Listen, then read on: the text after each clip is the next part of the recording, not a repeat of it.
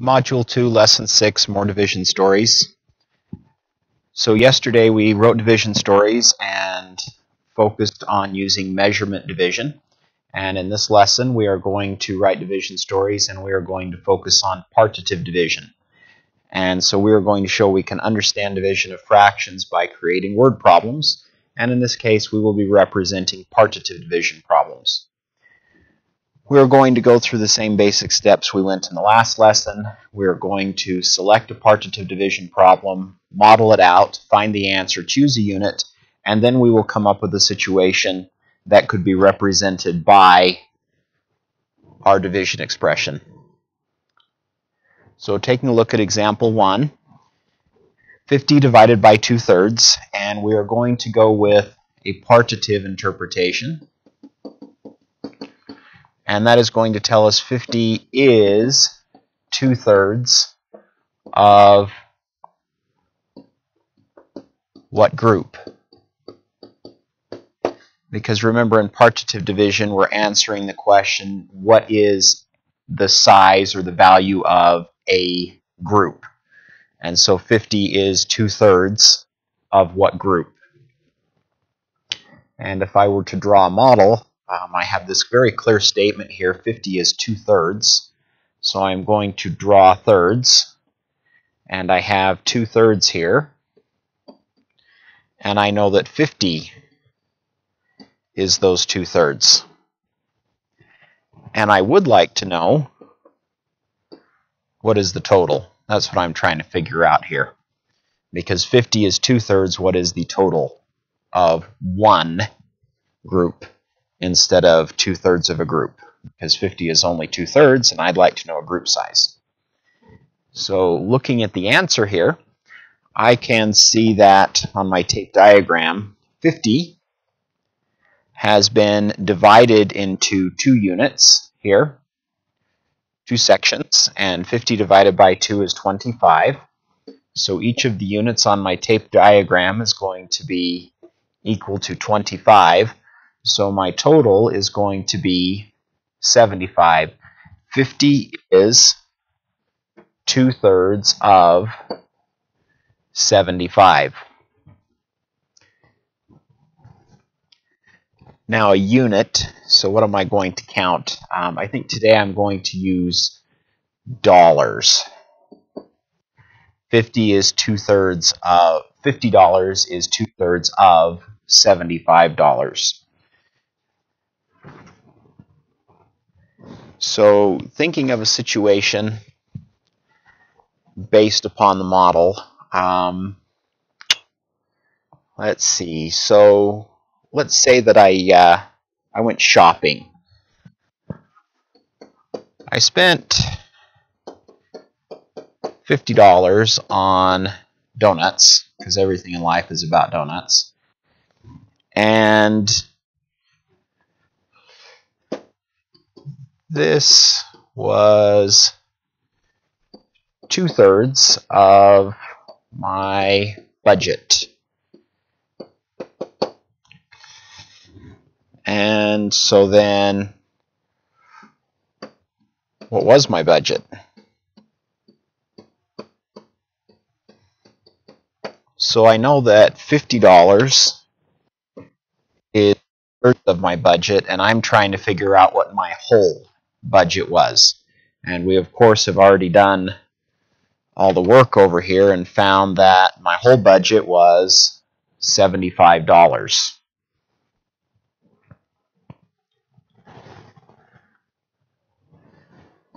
All right, taking a look at exercise 1.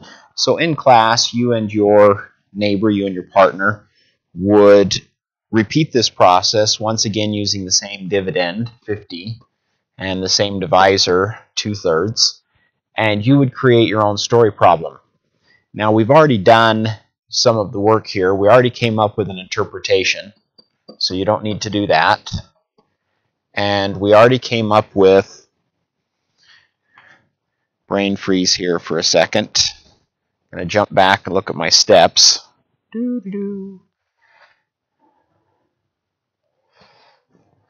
Oh, I've already got the model, and I've already got the answer. I already got the model. I've already got the answer. So where your new work comes in is what unit you use and what situation. So you've only got 2 steps that you need to work on here, and try and think of situations that might connect to your real life. I know spending 2/3 of my budget is probably not a real life situation, but I want to leave open to you the things that may be real life to you, and if I start using some examples, then maybe I take away one of your ideas.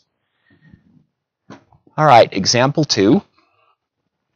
Here we have 1/2 divided by 3/4, and we are looking for an interpretation. And once again, we're going to work with partitive because that's our objective today. So 1/2 is 3/4 of a group of what size?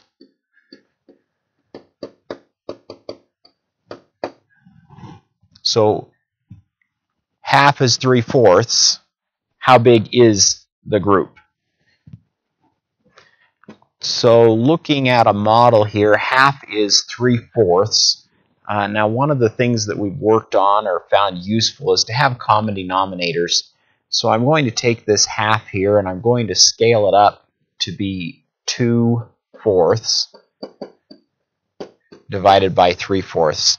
So as I work with my model, it should be a little bit easier. And it says 1/2 is 3/4. So 1/2 is 3/4. So I need some fourths here.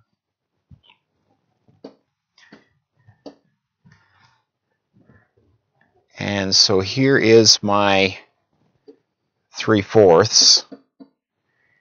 And I know that 1/2 is equal to that 3/4. So my 1/2 is 3/4. And of course, I'm trying to find the complete group size here.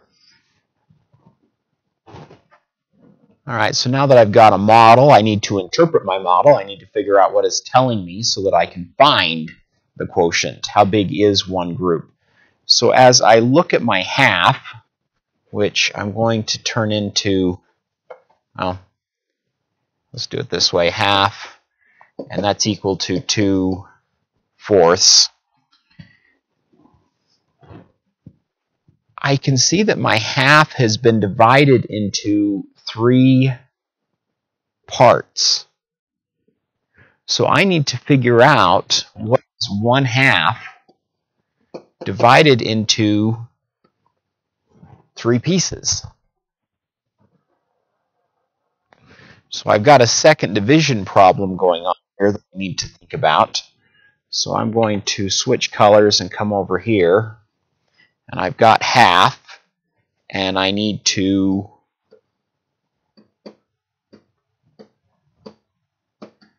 divide my halves into 3 pieces. And I can see that my 1/2 divided by 3 is, there are 6 total pieces in the whole, so each of these is 1/6. So I've got 1/6, 1/6, and 1/6. And of course this last one will be 1/6. So I had to do a little bit of reasoning here. It wasn't quite as friendly as some of the other problems that we have worked on.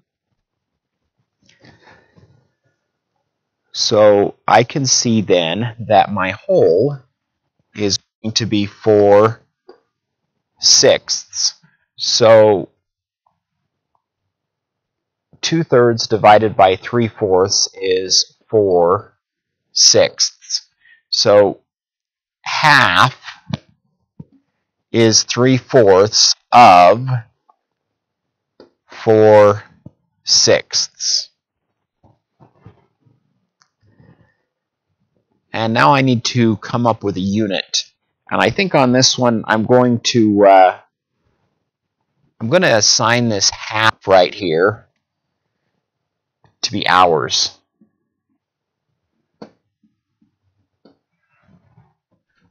So something like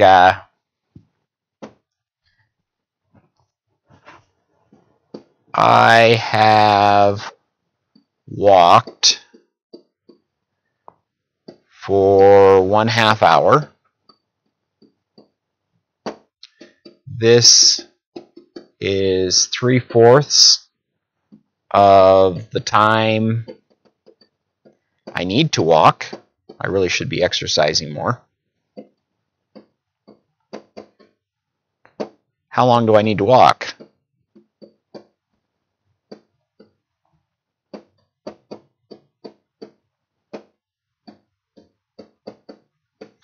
So I have set up here, my half hour is 3/4 of some time that I need to walk, and I'm trying to figure out how long I need to walk, and I've already figured that out. I found the answer. I will need to walk 4/6 of an hour.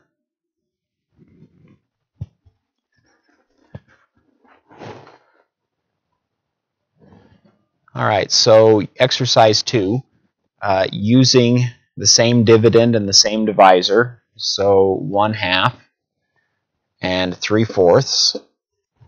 Work with a partner and create your own story problem. Try out a different unit.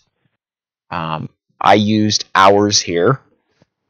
Try a different unit. Think about real life situations, things that you count, and see what you can come up with. Of course, we have already come up with your interpretation. We're going to work partitive division, and we've already come up with your model, and we've already come up with the answer. So you need to come up with your unit and your story.